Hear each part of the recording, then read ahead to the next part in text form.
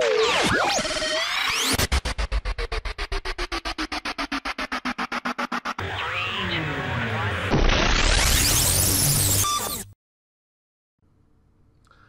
this is Mike, and in this demo I'm going to look at the memory tab group for Java Flight Recorder. So what I have pulled up here, I have mission control pulled up with, I just have the general overview tab open here, but I've already opened the flight recording. So we're going to just go ahead and dive in. So I'm going to click on the memory tab group, and the first tab I see is of course the overview tab. We'll go through the other tabs in order. Basically here, this is pretty much a very summary-oriented tab, but just shows the physical memory and heap memory used during the recording. And you can see here, during this recording, it was very flat. We have some configuration data and as well as some statistics about garbage collections that happened during the recording. So pretty straightforward information there. The Garbage Collections tab shows all the information about garbage collections that occurred during the recording. So you can see here the main feature is we've got a graph of our heap over time, and then that's, if we look on the left side, that's memory. We have that on the left side of the chart, and then the right side of the chart we have pause times, and so that's represented by these red lines. And the red lines, these tall ones here, show major garbage collections or full garbage collections, and the minor garbage collections are very short little red lines here you'll see at the bottom.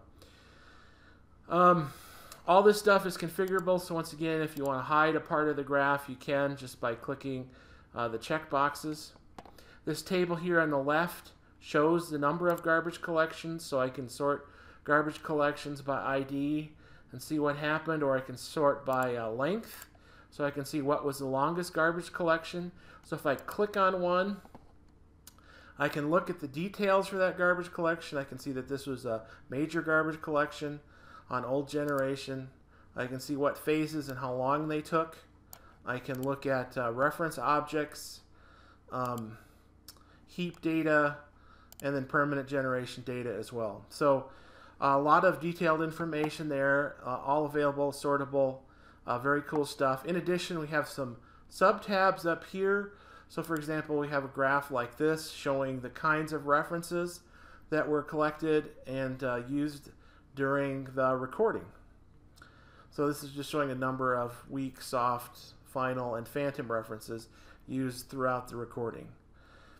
So anyway, so that's the Garbage Collections tab.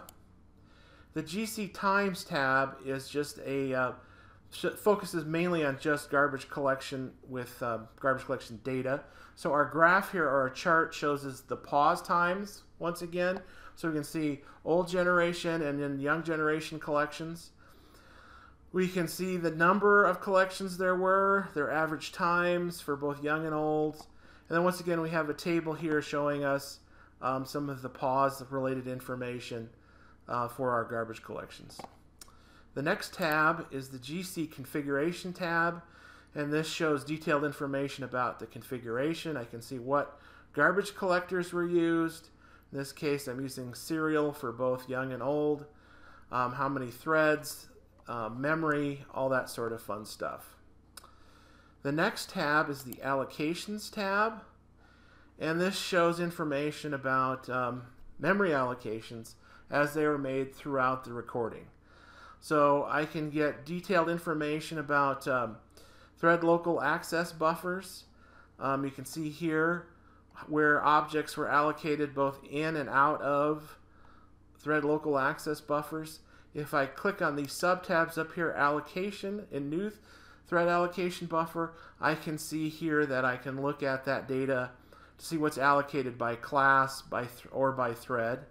And if I click on one of the classes here, I click on char here, I can see which where the most of those objects were getting allocated in what part of the code, because we're showing the various methods here that allocated those kinds of objects. Okay, and finally, one of the more interesting tabs here is the Object Statistics tab, and this one can be good if you're looking for a memory leak, because it'll show you, has this nice little shows which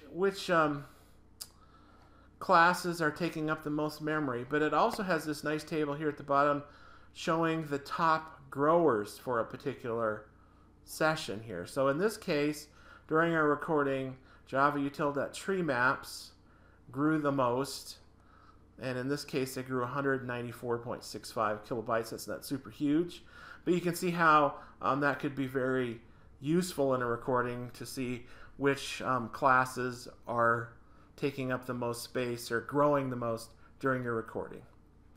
So that's it for the memory tab group for Java Flight Recorder.